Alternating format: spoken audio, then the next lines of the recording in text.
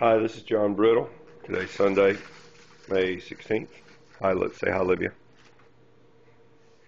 Olivia's not happy every time she sees a video camera and some cicadas now.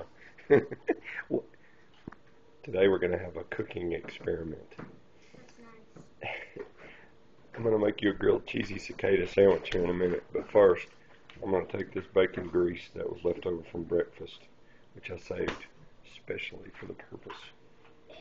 Hadn't decided if I'm going to eat these or not yet, but I'm going to cook them and see what the consistency is and then decide.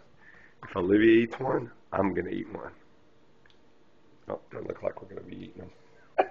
But we're at least going to see what they look like and what they, I think they're going to be just like a little nugget.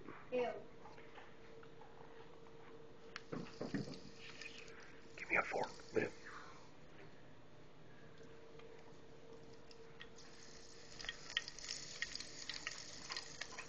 Remind me never to eat out of that pan. This pan will clean up nicely.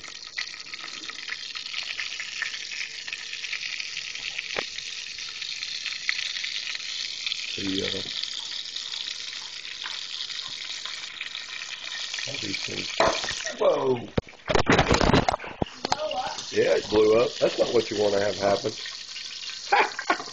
That was live TV, folks. Olivia, I think we lost her. Note to self, poke a hole in the cicada before you throw it in the hot grease. Because when it blows, it goes everywhere. Man, we're going to be in trouble. Look at the grease and cicada goo that's everywhere. I'm going to have to clean this up before Helene gets down here and finds out what's going on. I think I'm probably busted anyway since Olivia was here.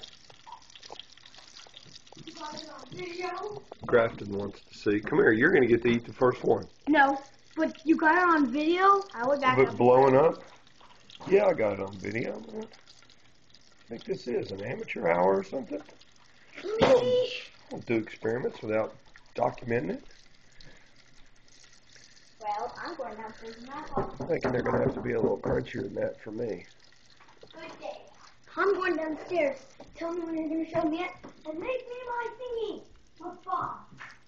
Whoa, it looks like it's moving, but that's just because it was inflated and then it deflated. Kind of scary looking though. Nah, they're going to have to be crunchy. That soft cicada stuff is not going to be for me, I don't think. Back in this cupboard.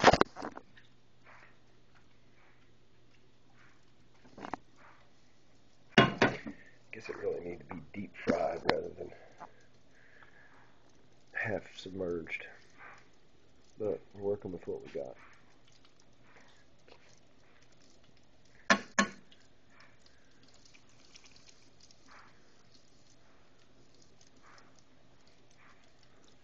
Yeah, this may take a while. I'll check back with you.